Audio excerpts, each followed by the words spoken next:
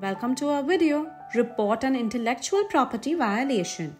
At Amazon, we take intellectual property or IP seriously. Whether it's a trademark, copyright, patent, or other type of IP, we're dedicated to protecting owners' rights so that sellers can sell and customers can buy in the Amazon store with confidence. To combat IP infringement, we offer two reporting forms, Report a Violation and Report Infringement. These forms help ensure that every rights owner can notify Amazon when they suspect their IP is being infringed in the Amazon store. Let's review who can use a report a violation and report infringement, as well as the steps for submitting a report to Amazon. Before we begin, note that this video doesn't include legal advice and is specific to IP reports and violations in India on Amazon.in. You should consult a local IP attorney if you have questions about your IP rights or the rights of others. Remember too that EIP reporting forms are intended for use only by rights owners or agents with permission from the rights owner. We can't process reports submitted by someone else. In addition, while reporting infringement can be accessed after signing into any Amazon seller, vendor, or customer account, report a violation can only be accessed after signing into an Amazon brand registry account that has been assigned a rights owner or a registered agent role. Both roles can access the tool directly from their brand registry account by clicking Protect, then report a violation if they prefer not to navigate through Seller Central. If you are a rights owner or registered agent for an enrolled brand and haven't yet been assigned the appropriate role, contact your Amazon brand registry administrator to request an assignment. Report a violation and report infringement can both be accessed from the same place in Seller Central. From the main menu, click Performance, then Account Health, and then Report Abuse. You'll see a series of options in the menu. Most of these options are used to report abuse of an Amazon policy rather than an IP violation. For example, a seller might want to report a product sold in a different condition than what's represented on a product detail page, or a customer review that includes a seller's personally identifiable information. But you should click the first option, Intellectual Property, Copyright, Trademark, Patent Violation, to display links to report infringement and report a violation. Note that Amazon can't address issues related to unauthorized distribution of a product. If a third party is distributing your products without permission, contact them directly. Let's review the steps for using report a violation. After an IP rights owner or registered agent for an enrolled brand accesses this form, they begin by searching for the content they want to report.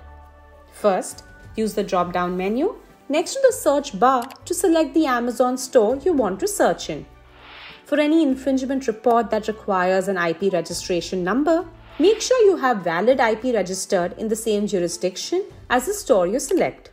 For example, to report a patent violation on Amazon.in, you need a patent issued by the Controller General of Patents, Designs and Trademarks Office, or CGPD TMO. With your store selected, you can then search for content using text, an image, or a customer order number. To perform a text-based search, enter a product name, brand name, or keyword in the search bar. You can also enter up to 100 ASINs or product URLs as a comma-separated list. To perform an image-based search, click Browse. Then upload an image or logo that's associated with the brand. To perform a search using a customer order number, first ensure that the associated purchase was made in the last 180 days in the Amazon store you selected. Then enter the 17-digit number in the search bar. After performing your search, you can select one or more pieces of content to report for suspected IP infringement. Check the box next to each one. Check the box next to an ASIN if you want the entire ASIN. And all offers attached to its product detail page reviewed for IP violations. You can click the expander under a parent ASIN to view and select ASINs for product variations. You might select an entire ASIN if, for example, you want to report a product detail page that features a counterfeit product. Make sure you don't check the box next to an ASIN if your report only relates to a specific offer or image. The content you select determines the options available in later steps, and selecting the wrong content now can disable options you might need later. If you believe a suspected IP violation is specific to an image or offer associated with an ASIN, click Show All Images or Show Offers below a product name and check the box next to the relevant offer or image. You might select a specific offer if, for example, you performed a test buy and determined that one seller is sending counterfeit products, even though the product detail page represents an authentic product by your brand. You might select an image if it violates copyright by appearing on a product detail page without permission. After selecting ASINs, offers, or images you believe infringe IP rights, you can then provide details about the suspected IP violation. First, click the Select Issue Type drop-down menu. If you select trademark infringement, you'll then select a specific description of the issue. For example, a product detail page using your trademark without permission, or a product or packaging you don't manufacture with your trademark on it. Next, select the relevant brand name. Then the trademark you believe is being infringed from the drop-down menus. Only brands for which you're assigned a rights owner or registered agent in Amazon Brand Registry will be available. And only active trademarks associated with your Amazon Brand Registry account and enforceable in the jurisdiction of the store you selected will be available. If a brand seems to be missing, contact an administrator to update your roles. And if a trademark seems to be missing, check with the government office that issued it to ensure it isn't expired or declined. If you select copyright infringement, you'll also select a specific description of the issue. For example, a product detail page that uses a copyrighted image without permission, or a product that pirated an album by copying it wholesale without permission. Next, select the relevant brand name and then select whether you want to provide a copyright registration number, a public link to the copyrighted work, or a detailed written description. Provide a registration number if you have one to assist us with verification. If you select patent infringement, you'll also select a specific description just like for a trademark or copyright. For example, a violation for a patent issued by the CGPD TMO can be for either utility or design. Next, select the relevant brand name. Confirm you have a patent number and enter the number. If you also have a court order or an International Trade Commission order finding infringement for a utility patent, make the appropriate selection and enter your information in the new fields that appear. After making selections and entries specific to your IP violation type, provide as much additional information as possible in the space provided. The more complete and accurate information you provide, the faster we can process your report. At this point, make sure that you're submitting a report about a single type of IP violation.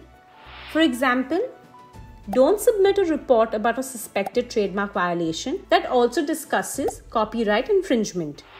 You also don't want to submit a report that references multiple trademark, copyright, or patent numbers.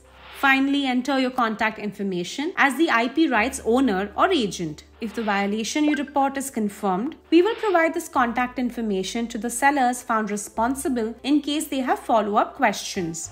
Click the Submit button to send your report to Amazon. If you need to submit any additional reports about IP for a brand enrolled in Amazon Brand Registry, you can use Report a Violation again.